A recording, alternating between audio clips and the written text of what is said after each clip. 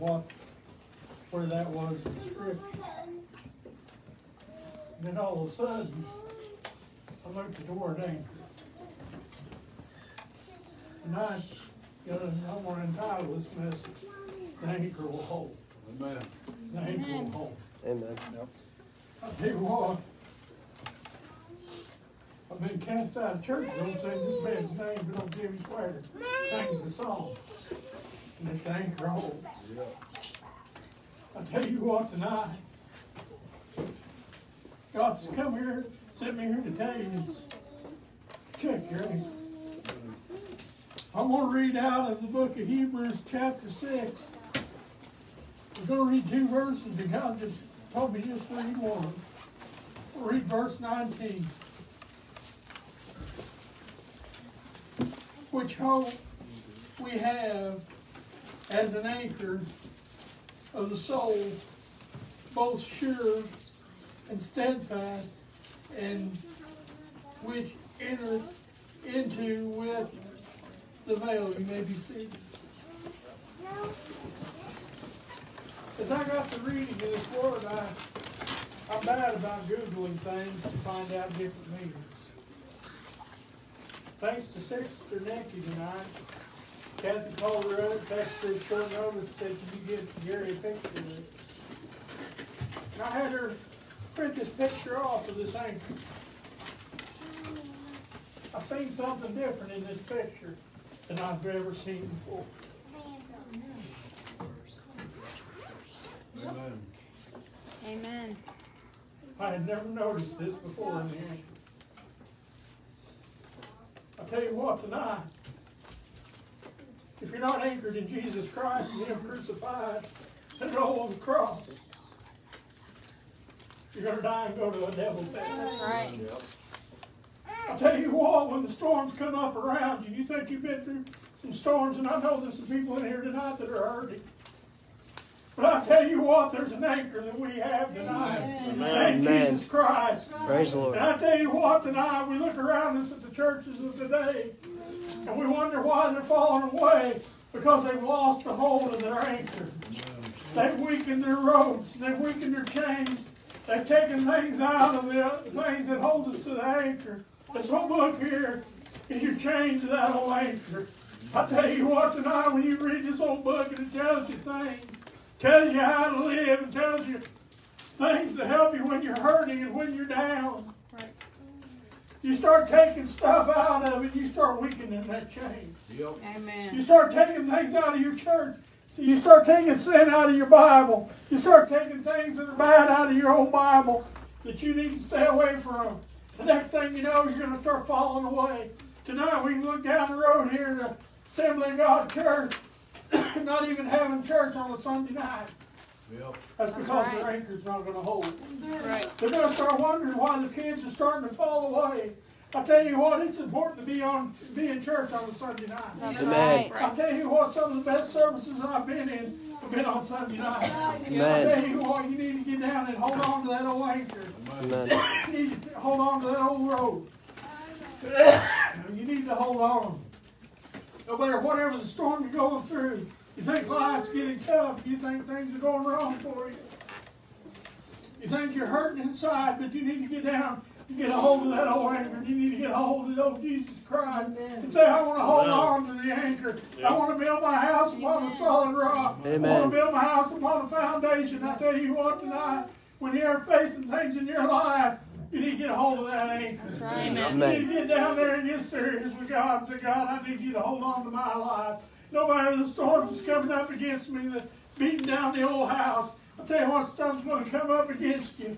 And it's going to try to tear you down and try to tear you down spiritually. But when you're down, just reach down and you grab a hold of that old anchor and say, I'm going to hold on to Jesus Christ. Amen. He's going to be my comforter. He's going to be my support in the storm. He's going to be my lighthouse when I'm in the battle. And I'll tell you what, tonight we need some people to stand up and say, I'm going to hang on to an old anchor. Amen. A lot of today, I've looked at these videos of these old big ships, and they'll have chains that weigh thousands and thousands of pounds per length to hold them old ships in place. Yeah. But I'm telling you tonight, It's just one little old thin red line of blood that was shed on a cross for you and I. It'll hold us to that old anchor. No matter what you've done in your life, no matter how you fall in your life, that anchor's still there, and God's there to hold you in place. Right. I tell you what tonight, if you're not living for Christ tonight, and you're struggling and you're hurting inside, I tell you what tonight,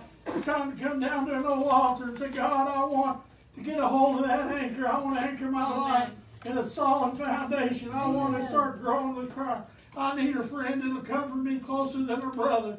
I need something special tonight. I tell you what tonight, we need some men of God to stand up and start telling the world that the hell's a coming. I tell you what tonight, the old devil's barking at the door. I watched that message me and Kathy did, the brother Charlie was talking about this morning, and seen all what was going on.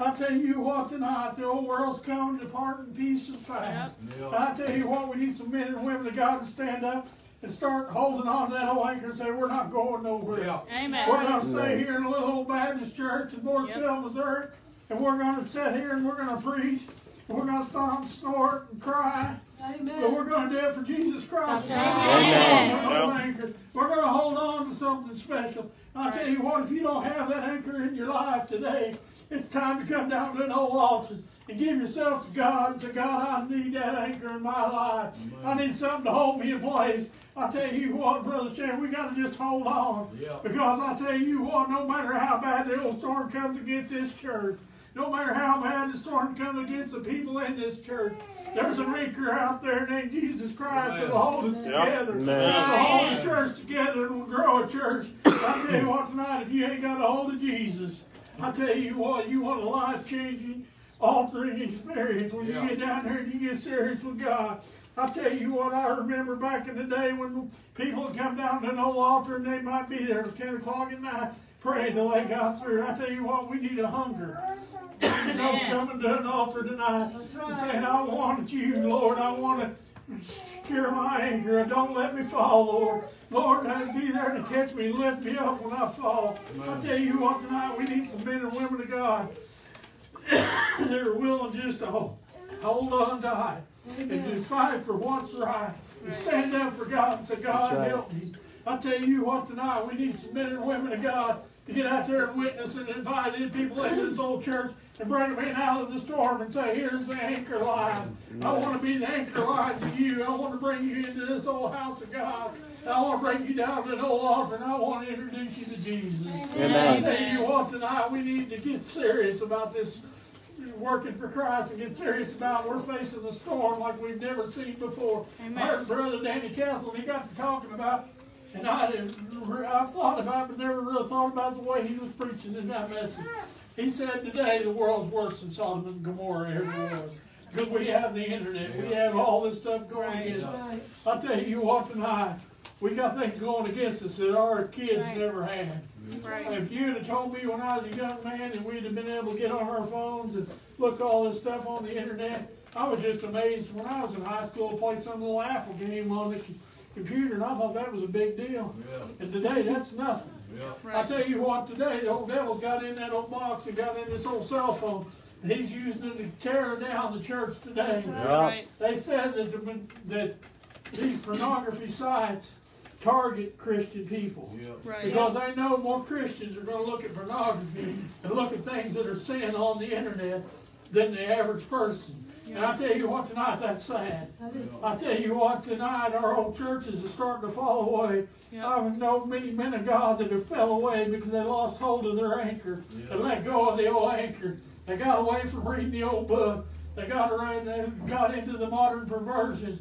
And now they're falling away to the wayside. Yep. I'll tell you what, today we need some men and women of God to stand up for the old book and say the old path is a good path. Amen. We need to stay on the old path and stay where we need to go. We need to look forward to that old cross.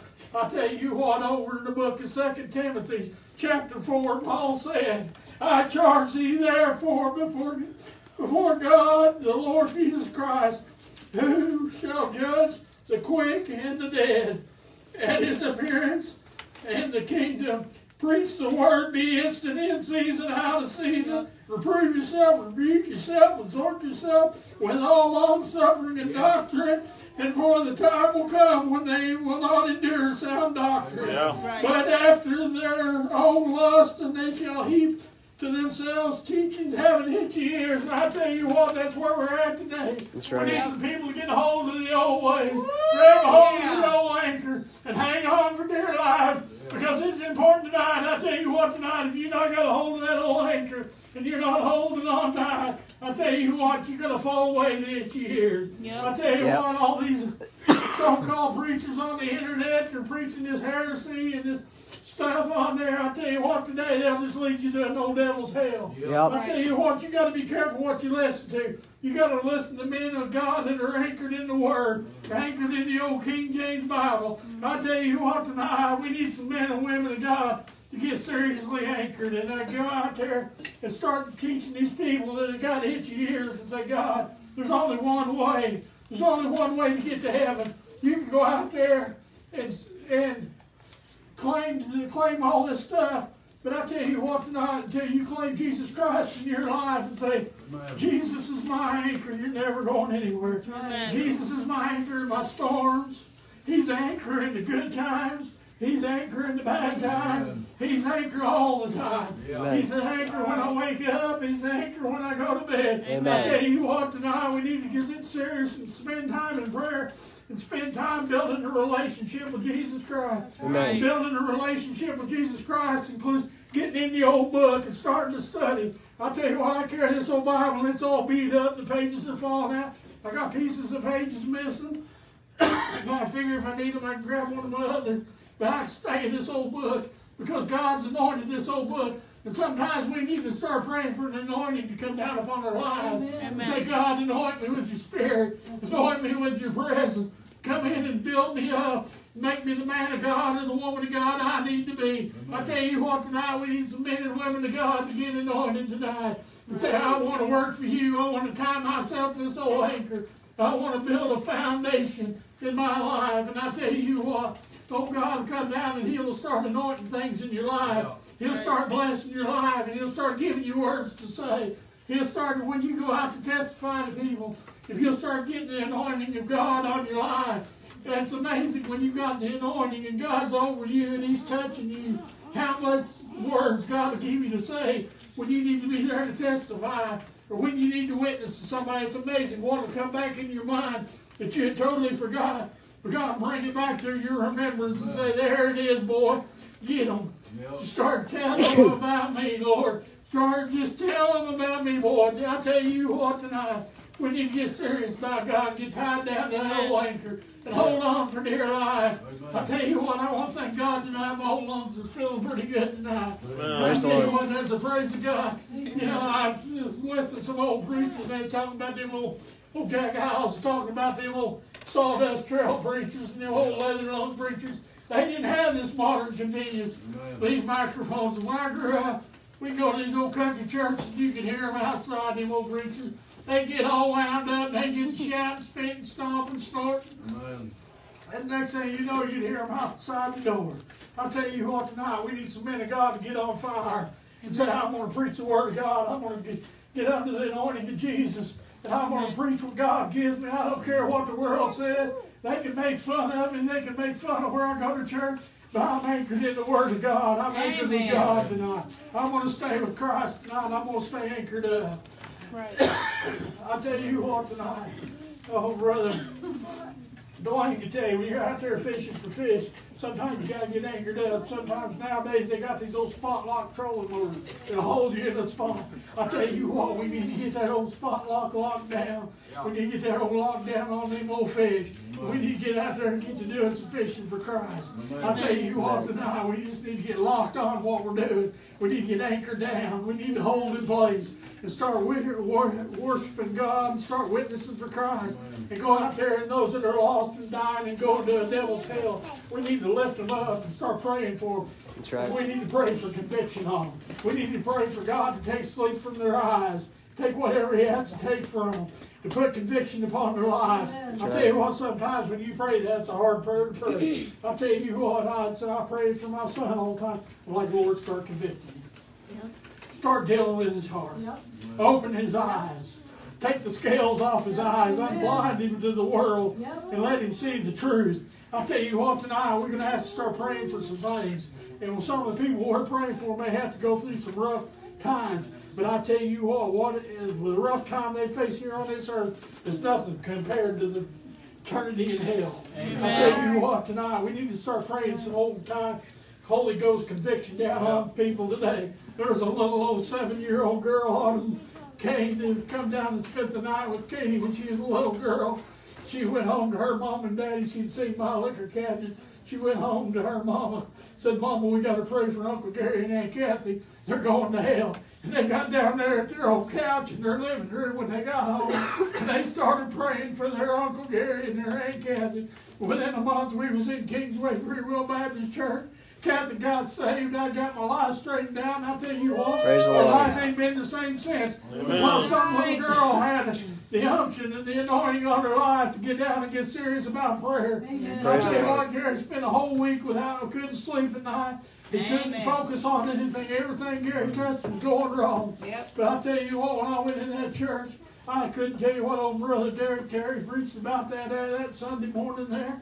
But I can take you right down to the spot there on the old altar. As you walk into church, it's down on the right-hand side. You go down there about middle ways, and that's where me and Kathy got our family right. And I tell you what, if your life ain't right, and you've got things going on in your life, you need to come down to an old altar and find a spot. Yes, amen. And I'll tell you what, you'll remember that spot where your family got right. Amen. When you get down there to that old altar and you start pouring it out to God and say, God, I want everything right in my life. I've got things going on in my life right now. I need to get things right. And I tell you what, the way to get things right is to come down to an old altar. Get that old anchor tied up.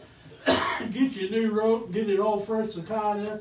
Say, I'm anchored in Christ tonight. Right. I'll tell you what tonight, we got to get serious and get anchored in Christ. We need to get serious about praying for those that are lost and the loved ones that are around us. Right. And I'll tell you what, husbands, we need to start praying for our wives and our girlfriends and our spouses, that when they're going through things, that we can lift them up. Right. Amen. Women, we need to start praying for our husbands. That's right. When they're going through things, I'll tell you what, man and wife is an anchor of the family. When they're joined together, they're an anchor. They're what holds the family together. And the man needs to be the man of God. He needs to be anchored in Christ. And he needs to be there to lead the family. And I tell you what, women, you need to be there to support him. You need to be there to hold his hand and say, I'm there to support you. I'm there to hold you together. And I tell you what, you'll build a family. I tell you what, until you put Jesus as an anchor in your home life and in your life at home, you're going to have battles. Right. And you're going to have battles that you don't think you can face.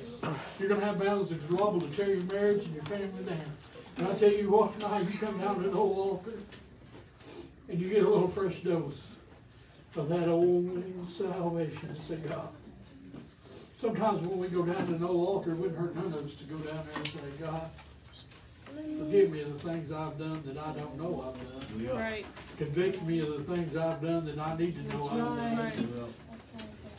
Sometimes we've got to get serious. That's right. Get things cleaned up a little bit before we get down there, and then we need to spend some time with God. No. And we don't need some of them prayers where we just come down to an altar and say, God, would you just deal with little so-and-so and this and do this? No. We need to get down to an old altar and pour our heart out to God. That's right. We need to spend time with God, not be worried about how long we spend down there at the old Warner's bench. We need to get down there, we need to get serious about our family and our friends. That's right. If you've got a friend or family that's lost and dying and going to a devil's hell tonight, it wouldn't hurt to come down to an old altar and get serious with God tonight. And say, God, you get down there and you start convicting these people. Lord, give me the words to say to these families. And I tell you what, tonight, we need to get serious about those that are around us that are lost and dying. We probably ought to have a song of invitation. I think God's telling me I'm done. All alone is starting to give out. But I tell you what tonight, if you've got stuff going on in your life that you're struggling with, if you're lost and you're dying and you're going to the devil's hell, it's time to come down to an old altar. If you're afraid to come down by yourself, or somebody here will come down with you. I'll tell you what, tonight, if you're facing battles in your life, just come on down to this old altar and start laying it down. If you got somebody in your life you need to pray for, come on down to an old altar tonight. Just lay it down here tonight.